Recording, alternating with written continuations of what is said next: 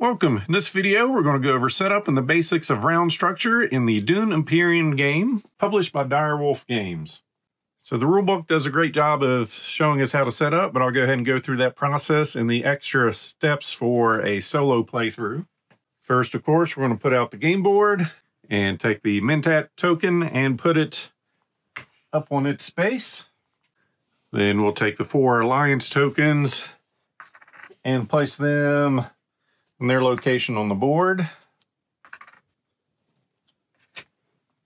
Then we need to take our conflict cards, separate those by the tier 1, 2s,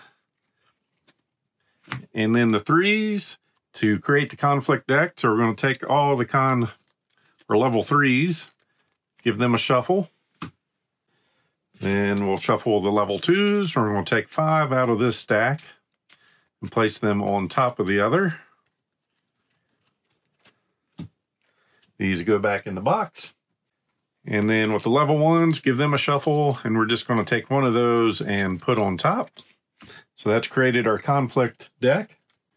Then we're going to make the intrigue deck, taking all the cards with this back, and on front, it's just going to have a black border without that symbol. Those are the starter cards, so make sure those are not shuffled in with here.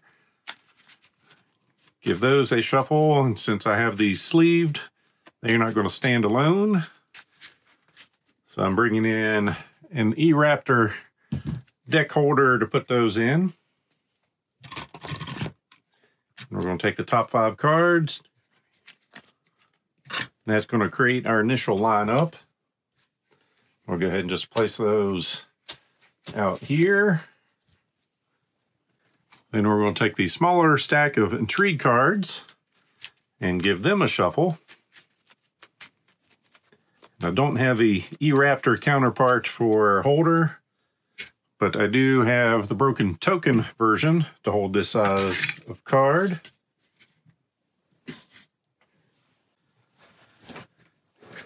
Next, we're going to create our reserve.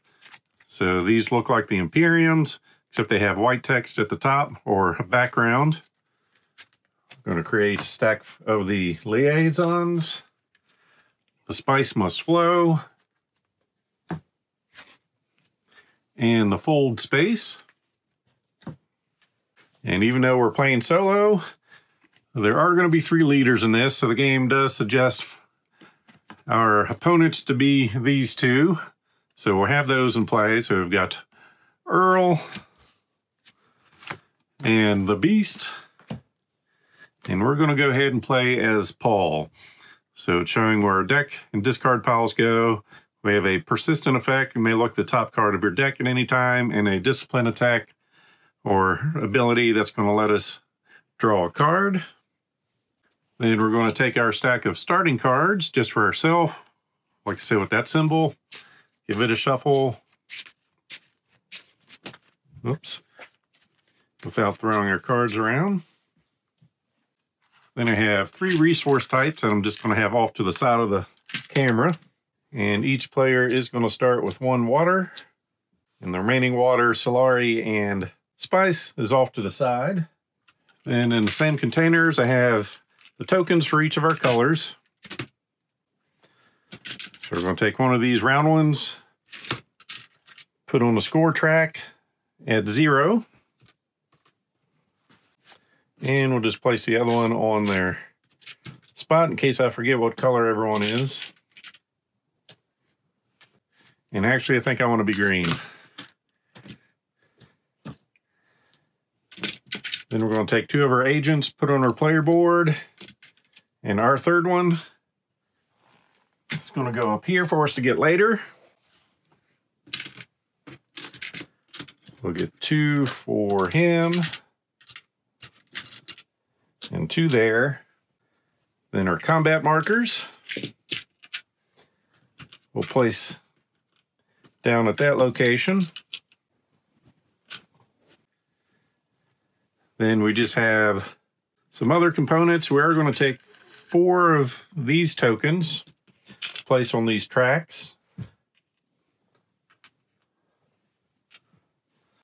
For each of our players.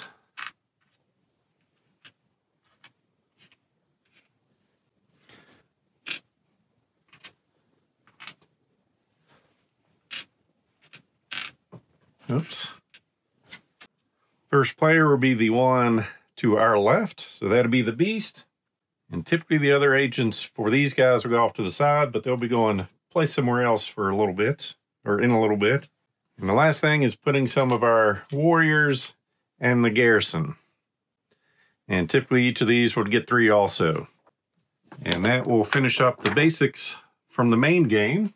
So for the changes for solo play, we get to choose our difficulty if we want to go novice, veteran, or expert. I'm definitely a novice at this game. Kind of went through the basics just to figure out how to play. So this will be my first time going through it. So we're going to go on this level. So we are going to get some extra resources, a Solari and a Spice. Put those on our board. For the Solari token, it says no. Basically, instead of paying 2 for the Mentat, we put a 5 calls token up there to change the price for that. Rivals starting garrison troops, we're going to have 0 in their spaces. Then extra starting resources, they will also get 0. Then we have the AI deck for our rivals. So we want all the ones with the 1P for 1 player and blank. We'll get those shuffled up.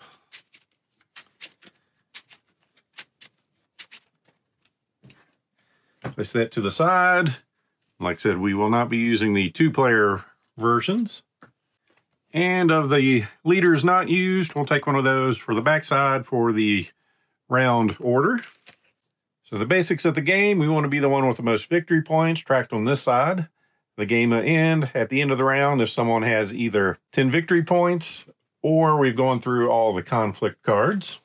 And speaking of the conflict cards, our rivals are going to get their 3rd person after the 5th conflict card comes out. So what they recommend doing is 1, 2, 3, 4, 5. Placing these there.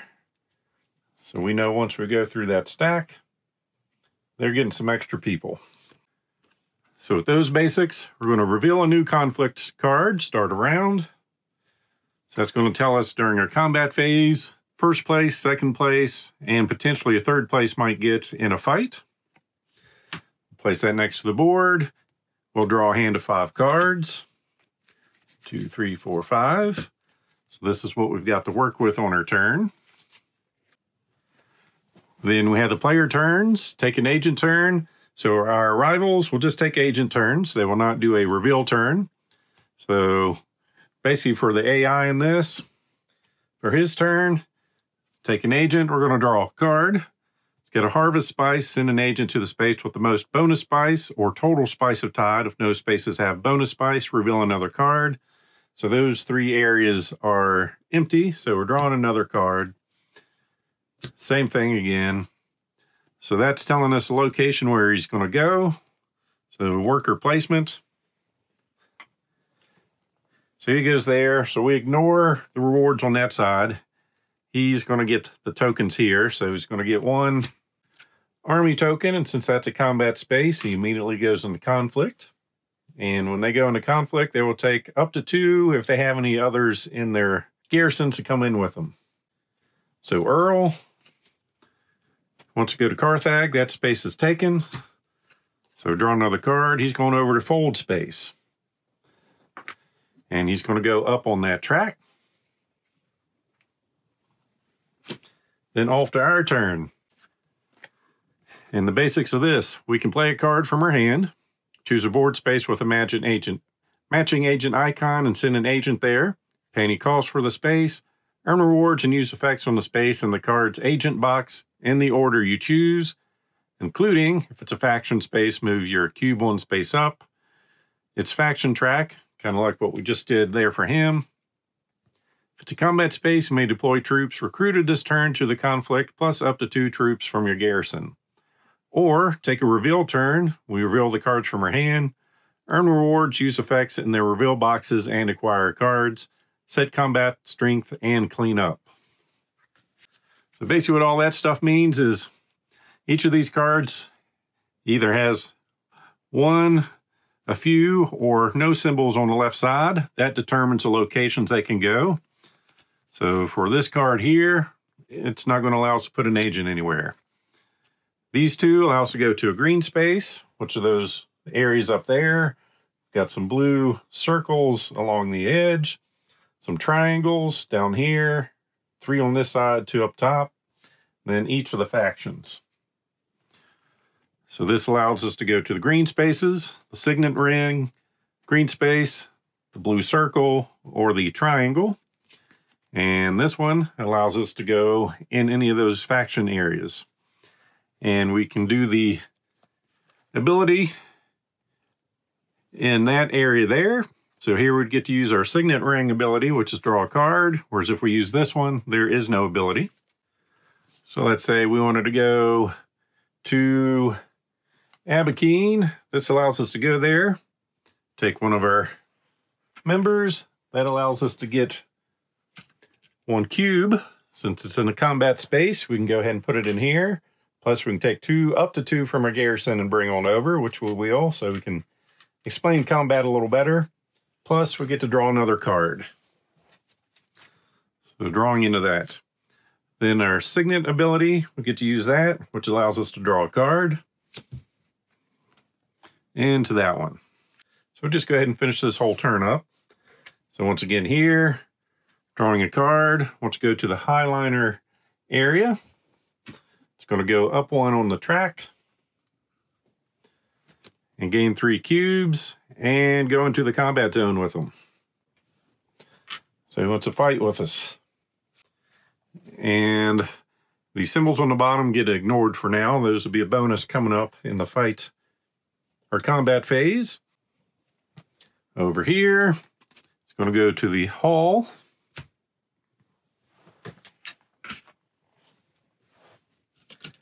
And he gets a cube, but it isn't not a combat space, so that just goes over in a garrison. And it's back to us, and we know we've got someone here that wants to fight. So we're going to play diplomacy, which is going to allow us to go to any of these faction symbols. We'll place over here in the Hardy Warriors. It's a cost. We need to pay a water. And our reward is we're going to get 2 cubes, which we're going to choose to go ahead and put in the combat area. And if we want, we can move others over. We'll just pretend we want to hold on to this. And we also go up 1 on the track here. So they do not participate in the reveal turns. So back to us, we get to reveal. So then we're going to take the rest of the cards in our hand, revealing. So what that means is we're going to pay attention to the bottom area. So that's going to give us 2 more fight. So we're going to go up the track by 2. And each of the cubes we have out here counts as 2 combat. So that's going to give us another 10, so we're up to 12 combat. And we also have 4 money or persuasion, which we can use to purchase cards. And we can buy multiple cards, and cards do replace immediately. So we could buy this for 1 cost. We've got 3 money left over. These immediately go to our discard pile. See what pops up. We've got a 3 cost card, so we'll go ahead and take that one too. That ends the reveal. So Earl is not in combat, so he won't be doing anything. The Beast is. He's got 4 cubes, so that takes him up to 8 combat. And since he's in combat, he's going to get a boost. So this is when we look at this. He gets a bonus seeing what is down there. So he's getting another 4. So he's going from 8 to 12. So now we're tied. So if we had some intrigue cards, we could play them. So taking a quick look at those, we've got some that are plot cards that can be played pretty much any time on our turn. Some that can be played at end game, and some combat cards. So right now, if we had this, we could play that down to get another 2 fight, so we could be in first place. But we don't. So this kind of makes sense if it was obvious. If we did have something like that, we'd get to go up in one of these areas here with influence and get 2 of those tokens. Second place would get 3. But since we both tied, means neither one of us gets the first place. We both get the second place reward.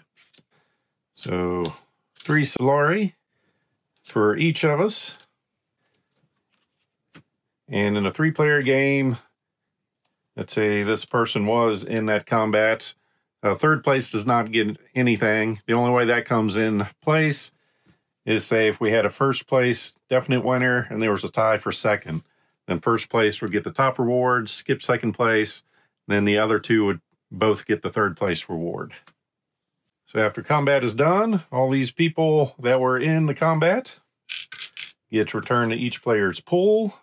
So when you do go in a fight, you want to make sure you're going to win at least first or second. Then the next phase is the Maker's phase. Place 1 spice on Maker spaces that do not have an agent. So since no agents were in these 3 spaces, each of those will get 1 spice. So next time someone goes there, they get some extra spice in their life. Then we recall, check for in-game, which obviously hasn't happened yet. Return the Mentat if someone used it. Recall all our agents back to our leaders. So everyone goes back home.